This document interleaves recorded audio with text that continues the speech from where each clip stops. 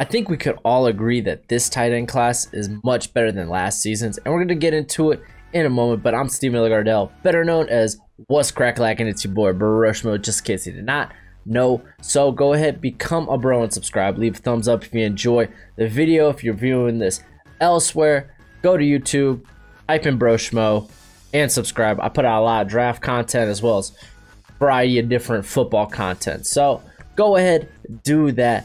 But without further ado, let's talk about this tight end class, because really good, especially near the top, as I think we have some first round contenders. I think we could kind of all agree on. At least there's top two. And I'm going to start with my number one, Kyle Pitts out of Florida. The dude is probably the most athletically gifted among the others, which says a lot because this class is really good. He has the largest sample size as from last year. He had 81 targets as far as a receiver, that is. He's very good at going up and just getting the ball. He had 14 contested catches in 2019. He's honestly the best vertically among this group. He separates pretty well. He's kind of just like a big receiver, and they kind of use him that way. They would kick him out to the outside occasionally, which he isn't a great blocker. But keep in mind, the kid's only 19. There's still a lot of room left to grow. But when it comes to being a receiver, the guy is pretty darn good. He had pretty good tape versus Derek Stingley last year, which not a lot of people can say. You just gotta love the mix of speed and size. He'll just be a nightmare for anyone that's trying to match up on him. For NFL that's trying to look for the next George Kittle or Travis Kelce, I think this is probably the closest you're gonna get right now. And then at number two, I got Pat Freiermuth out of Penn State. Very good in-line blocker. Almost among the best in this class. I think there's one guy that edges him out in that. But he may not be the fastest in the class, but the dude, he gets yards after catch. The guy is very physical and just hard to bring down. Just kind of shrugs off contact. He's tough after the catch. And like I said, he's got a load of experience, whether it be in line, on the outside, or even in the slot. And then at number three, I got Brevin Jordan out of Miami, man. You a Hurricanes fan, just in case you didn't know. He's very physical, athletic freak. The guy's going to blow up the combine, that's for sure. A lot of people want to pin his lack of production on Miami's quarterback issues throughout the... it's been a long time, actually. But very physical after the catch, but what you don't like to see, doesn't have that good of ball skills. He was only 2 of 11 on contested catches. He really does need to work on his route running, and he just, like I said, athletic freak. He just kind of learned the finer things of being a receiving tight end with that type of physical upside. And then at 4, I got Charlie Collar out of Iowa State. This guy, he split time in line and in the slot. He's sneaky good at getting behind defense, especially on that crosser route that tight ends love to run. I mean, good route for tight ends, so why not? Huge catch radius. He's not so great after the catch, but still, he's a quality option, especially if you're looking for someone maybe early day 2 or mid day 2. Very bright kid as well. He was a academic All-American nominee in 2019. And then at number 5, I got Josh Peterson out of Louisiana Monroe.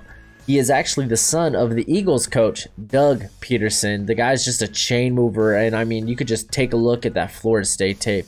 He just utterly demolished that team. And that was a pretty darn good defense. He did that too. He's shown a nose for the big play. Does need to add some weight. He's only, what, 232? But in terms of ball skills, I like what I see. And then at number 6, I have Hunter Long out of Boston College. This is a guy I actually recently checked out. Great length. He's honestly got some good length. He combines that with some speed and quickness. He won't beat many corners, at least with his athletic ability, but definitely going to cause like safeties and linebackers probably some fits. He could definitely be a mismatch nightmare in that aspect. He's displayed good hands, but we're talking about a very limited sample size at this point. And I mean, when it came to his play last year, it was more times than not he was getting behind defenses because teams were just kind of selling out on the deep ball just to stop AJ Dillon. I mean, who wouldn't? So he would sneak behind defenses.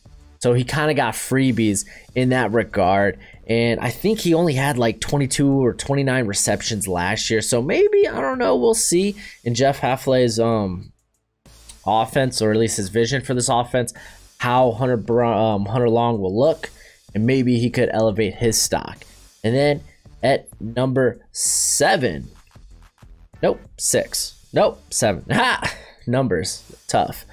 I got Jake Ferguson out of Wisconsin. Now, Ferguson, solid run blocker. I mean, you got to be in that Wisconsin offense. So he's played a lot in a pro-style offense, which is good to see.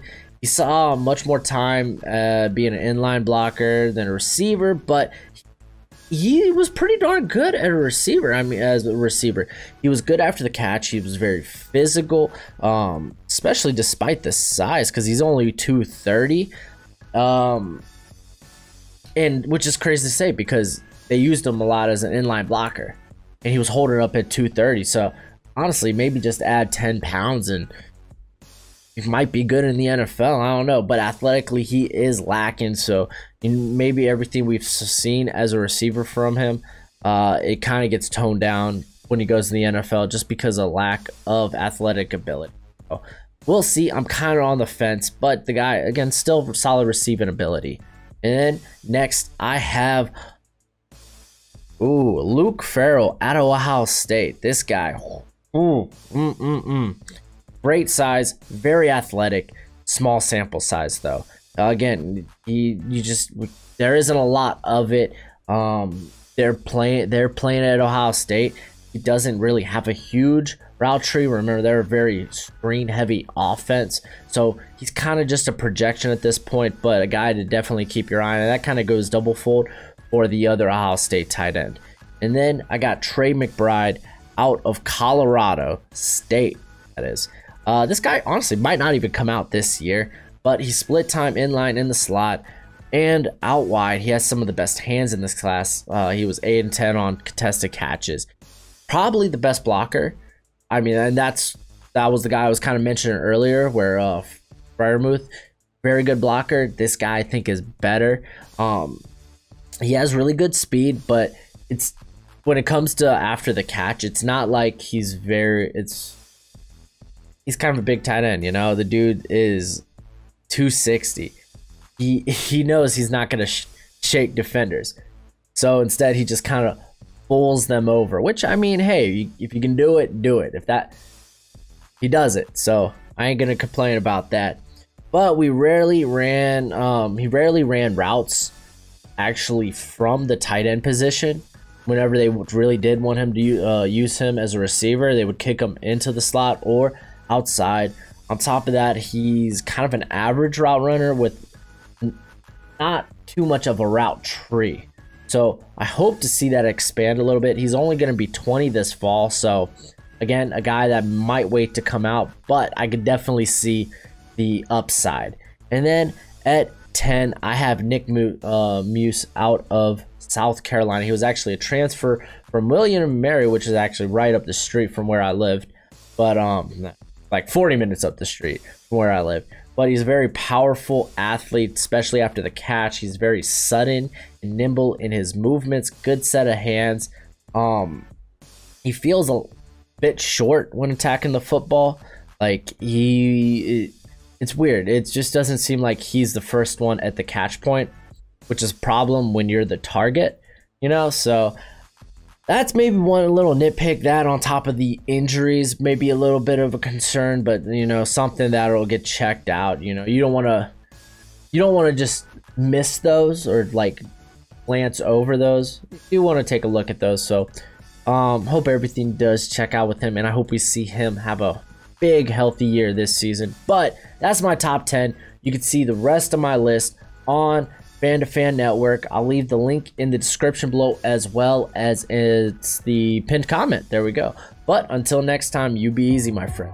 Later.